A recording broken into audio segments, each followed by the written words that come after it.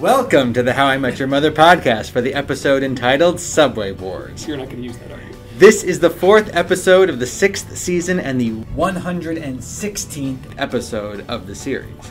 With us today is Chris Harris, executive producer and writer of the episode, and Pamela Fryman, executive producer and director of the episode. I'm Alec Lev, and let's get going here. Here's my first question. You are the director of this episode, but you're also the director of almost all of the 117 episodes. Have you directed them all? Who's luckier than me? That's the first answer to that question. The second answer is I haven't directed quite all of them. Neil Patrick Harris directed an episode. Our first AD, Michael Shea, directed an episode. And another one of our consulting producers and writers, Rob Greenberg, directed several of the episodes. So I'm way over the 100 mark, but I can't take credit for every single moment, although I do when I speak to my family. Is that typical for a television series, for one director essentially to cover the whole series? If you're talking about a lucky director, yes. I've done this before, where I've kind of directed most of the episodes of a series, and for me, it's great because I have a home. You develop a shorthand with the actors. If you are lucky enough to get this job, it's one of the greatest jobs in the world, and yeah, it's not uncommon. But I can't say that. I don't know. Probably not that many people have done it. Not many shows run very long, but I've gotten to do it several times, and it's my favorite thing. Craig Thomas, one of the co-creators, talked about the beauty of going 6 seasons, that you're able to play with characters in a way that you certainly can't in a movie, and you certainly can't in a couple of episodes. I'm curious about the difference for you between directing that first season and this 6th season. Well, you can ask for just about anything from anyone, whether it's actors or set dressing, or it doesn't matter. Everybody, we now have this trust that we didn't have before. We certainly know our characters better. We know what our actors like to do, what they're willing to do. I mean, you develop the shorthand. So the first season we were exploring. The first season we really didn't know how far we could go, and everybody was a little green. And every time we would be lucky enough to read the next script, they always tested us. They always pushed us a little further. And I think now that we're, over 100 episodes into this, we know that it's all going to be fine. We trust, for the most part. That was just for Chris Harris. We trust what's written on the page, and we go for it. So now it's just kind of, we're on this wild ride. So we're just kind of holding on and seeing what people can come up with.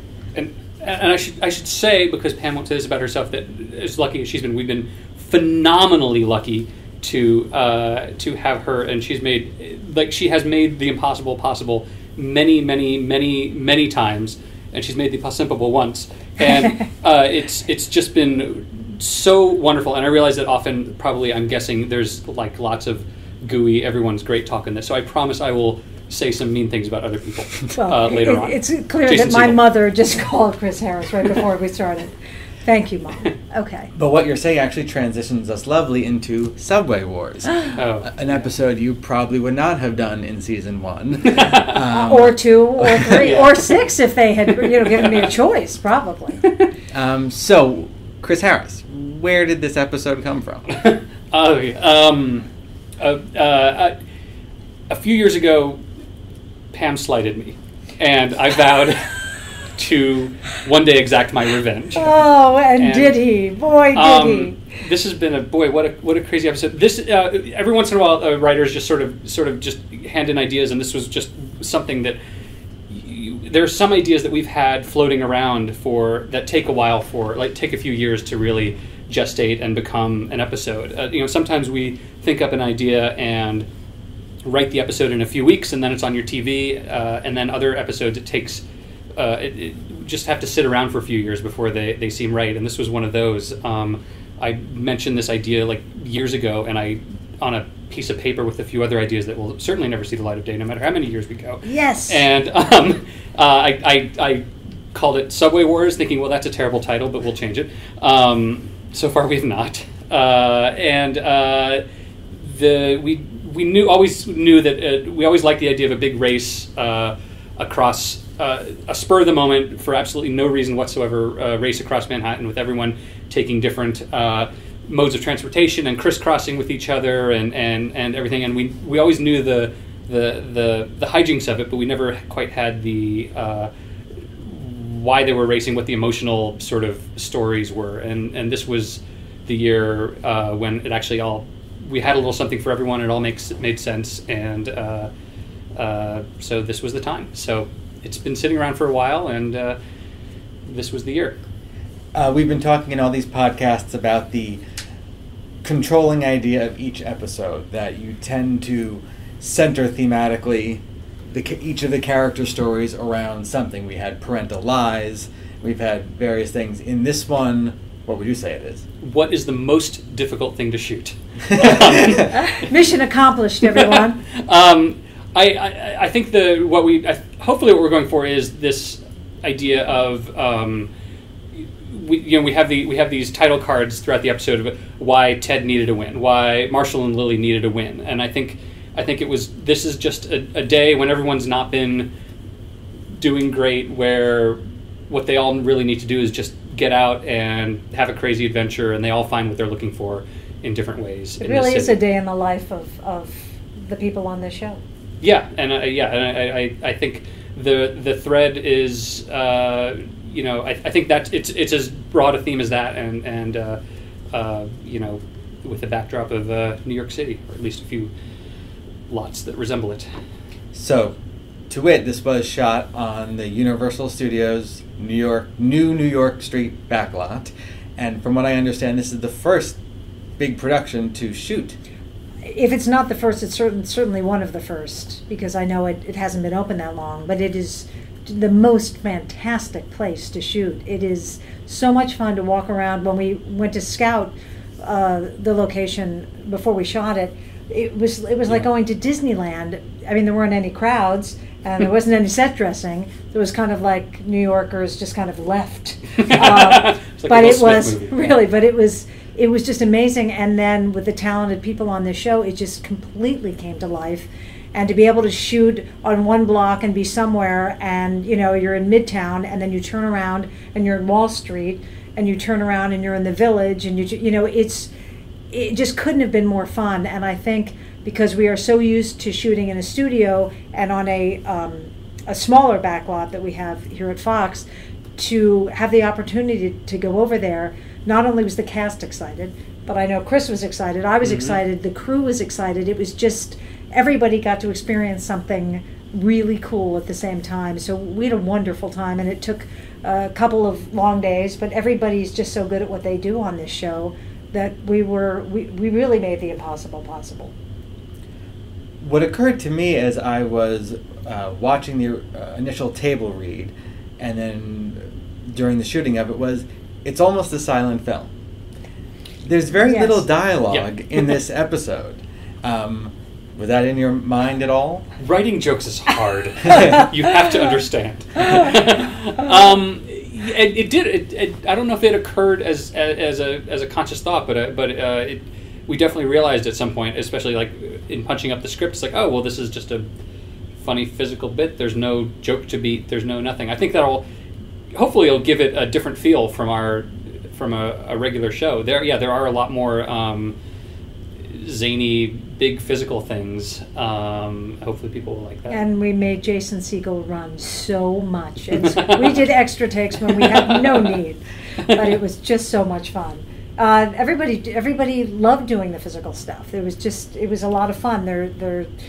Well, I don't want to give too much away, but it's not just running. It's, they find themselves in all sorts of interesting. And I think if they're listening to this podcast, they've seen it. Okay, so we know about all sorts of pedicabs and tackling and each other, and And it felt like that was the way to get. If we were, we're here on the Universal lot for a couple days. We're on a subway. We're on a cab. It feels like to take advantage of the vastness of New York. You do want to sort of lean into those big moments a little bit, because I don't think it'll be too often when we won't be revisiting a race across Manhattan again too soon. So. And it was all fun. I mean, all the stuff outside with the running and the cab, and then coming back into the studio and shooting everything at this subway where the platform was moving and the walls were moving was also thrilling. But I think when we got to that last night and they backed a huge bus up into the into the stage, I was just like, you have got to be kidding me. That was the moment where I thought, where is Chris Harris? Where is Chris Harris? But again, everybody gets so excited. It's just the way this show has been run since the beginning. Everybody takes ownership. And when you look at the camera operators and you say, guys, we got a big bus, they're, just chasing each other, trying to get on that bus to be the first ones up there. And our DP, Chris LaFontaine, everybody just makes it work because it's for a great cause. How I Met Your Mother. What better cause? And it's amazing that it gets done. It's incredible. And I just was the subway. Just because I found this fascinating is that's subway. It's a beautiful set. It's totally fake. It was on our set, and my favorite part is that the subway stands still and the platform and the wall behind the subway move. I just think that's kind of incredible. Fun. Crazy. And for someone who's been dizzy before, it was a long day. I kept thinking walls were moving. And I understand that subway was built for Seinfeld. Yes. By or with the help of Susie Greenberg, who was the producer of that show and is the producer of this show. The best producer in town. Amazing person who makes impossible things happen. So Pam, as the director, how early on in the process do you get involved in an episode? I read outlines, I read scripts, but I'm not really living with them like the writers are because I'm on stage shooting something else. So I am kind of looking at it from a distance. If I have any questions or concerns, I can always voice them. But I'm not into a script until it's Monday morning and we are into a script, and then I'm there to offer many hugs. I think I hug a lot. And I just kind of keep my arms around this production and make sure that everything is covered and that ultimately the person who wrote the script is getting the performance that they had in their heads when this whole thing started. It couldn't be a better working relationship. It's just, everybody's looking to everybody else for their opinions. Do you think this works? Do you think that works? And I think part of that is because we're one of those rare sitcoms that doesn't have an audience. So we're shooting for each other, and we're trusting each other, and we're seeing what makes the crew laugh, and we're seeing what makes each other laugh, and we're giving ourselves opportunities so that when we get into editing, if Plan A doesn't work, Plan B will work. So I think a large part of my responsibility, which sounds so idiotic, so I apologize, is I want to make sure that all the people that are here want to be here, because if they want to be here, then they're going to do their best work. So it's important to me that we're not only doing good work, but we're enjoying ourselves at the same time, and that everybody feels that they're contributing, and that everybody thinks that they're an important piece of this puzzle, because they are. And I think in the end, that's really the truth. I mean, and it's working. Shh, it's working. Don't tell anybody. But it's season 6, and here we are. And I think a testament to that is from what I could see, when I go on stage from season 1 to season 6, most of the same people. Oh yeah. Camera operators, catering, everything. They really cannot get rid of us. It is unbelievable. And that'll do it for this week. Thanks so much to our guests. Remember to watch How I Met Your Mother Monday nights on CBS and now in syndication every night. Check your local listings. We're on Facebook at How I Met Your Mother and the Robin Sparkles fan page.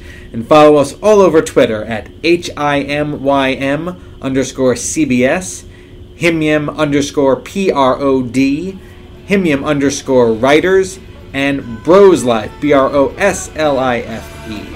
I'm Alec Lev, and thanks again for listening.